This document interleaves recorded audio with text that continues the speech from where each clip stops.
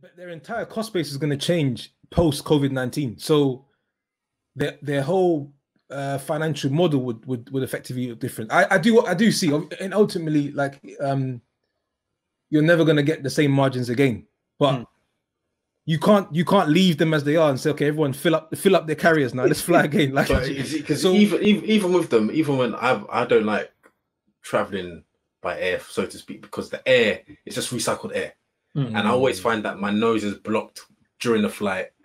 You get off, you might have a cough a bit or something because there's always one person who sneezed and hasn't covered their mouth. Bro, you're like a patient when we fly, boy. You need like a hospital bed. If you're on a flight with Daniel and there's any turbulence, you're in for a ride.